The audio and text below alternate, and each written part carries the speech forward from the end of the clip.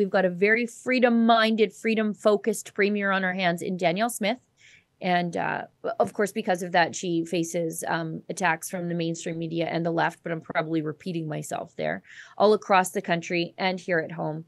However, we are standing up to the federal government on the latest gun grab, which I love the idea that these guys to even think that they can peg down how much the buyback, which is like a completely inaccurate, like it's a misnomer, because you never owned these things to start with. So you can't buy them back from me. I didn't buy them from you. But they don't have a clue how many SKSs, for example, that's one model, are in the country, but they know how much it's going to cost to buy them all back from us. Sure, big guy. Sure. So anyways, we've got Alberta's chief firearms officer, because we threw out the Fed one and decided to hire our own, Teri Bryant, saying exactly what she's going to do to fight back against the feds. From the outset, it has been crystal clear that the federal government's initiatives on firearms have had nothing to do with public safety. A thriving business sector is a vital part of the firearms community and has for decades provided thousands of well-paid jobs across the country that have enabled skilled workers to provide for their families while supporting activities they love, such as hunting, target shooting, and the collection and preservation of historical artifacts. Federal measures have created threat after misguided threat to the livelihoods of these dedicated, hard-working business people and their employees. In May 2020, the federal government froze millions of dollars worth of inventory in place, requiring businesses to continue to finance product that they were forbidden to sell. The freeze on handgun transfers and proposals to ban almost all modern and many traditionally styled hunting and sporting firearms have deprived them of their most saleable products at the time that ongoing supply chain issues have made it difficult to obtain the few things they are still allowed to sell. Federal attacks on this industry are forcing its members to sell their frozen inventory to the federal government. As it appears that the federal announcement this morning had no detailed document or financing behind it, we do not even know whether they will consider the financing and storage costs dealers have paid to keep stock that they cannot sell. These entrepreneurs establish their businesses to safely provide the firearms community with the equipment it needs to continue the long, honorable tradition of firearms ownership in communities large and small all across this great country. They should not be forced to turn their stocks over to the federal government at massive expense to Canadian taxpayers. We call on the federal government to reverse its punitive measures against the firearms community and allow businesses to sell their inventory to carefully vetted Canadians for the sporting purposes they were made for, and not to the federal government for needless destruction. Wow, what common sense, eh, Sheila? I love her. And it's interesting to have somebody who is a CFO who actually knows something about firearms and the impact of firearms legislation or lack thereof on the crime rates. And the impact, like what they would call what the feds have done to the firearms retailers in Alberta. In the oil patch, we would call that stranded assets, where you have something that you cannot use thanks to legislation. And that's what's happening here. And it's devastating family businesses. I think it was Wolverine. Could someone will, if I'm wrong, I'm going to get an email. But I think it was Wolverine, and they made one model of an AR.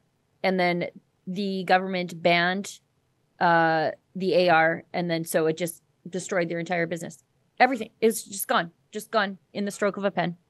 Oh, Wolverine's a brand of firearms. Yes. Well, it's I thought you were talking about Logan, the X-Men. That I can talk chapter and verse on, but not the but you know, I love the firearms community. And by the way, Sheila, I know someone very dear to me. She's a recent firearms owner. You know her too and love her. I do. And she mentioned something the other day, because I said, you know, if this thing ever gets going where the RCMP start coming door to door to firearms owner asking for their handguns or rifles, whatever's being banned, what are you going to say? And I think she's onto something. She's going to say, you know something, Sarge? Went on a hunting trip last summer, canoe capsized, My firearms are at the bottom of Lake Boating Nipissing. accident. Yeah. Boating accident. Got them all, including my dad's. Yeah. Guns. So what I'm saying is, good luck collecting. It ain't gonna happen.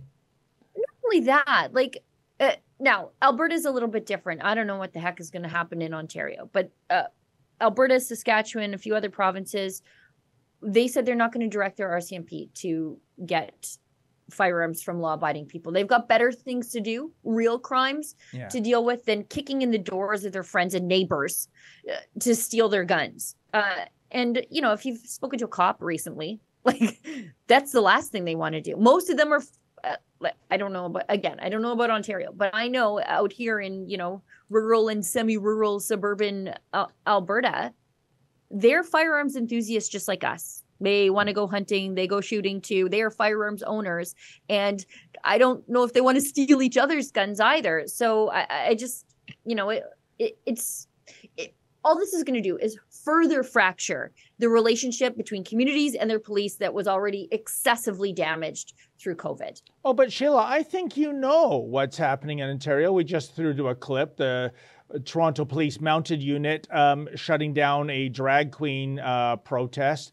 I guess because there was no barbecue restaurant operating illegally to shut down. So, and this is a city, folks, where every single crime, everyone, is a double-digit increase, I believe. This is where honest, law-abiding citizens are getting murdered on the subway for doing nothing but minding their own business.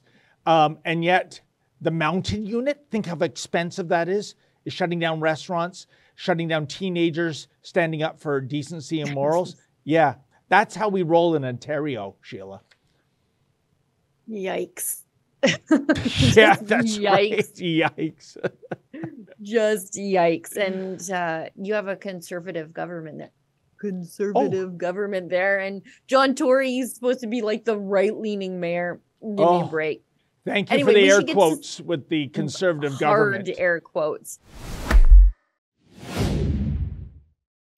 That's a clip from something we call Rebel News Daily. It's our daily live stream hosted by my friend David Menzies, but the show also includes a rotating cast of hosts and special guests, including me. It's a great way for us to talk about the news of the day as the news is happening in an unscripted fashion, and it's an awesome way for you to interact with us as well. We stream every weekday, 1 p.m. Eastern, 11 a.m. Mountain, wherever you find Rebel News. See you there.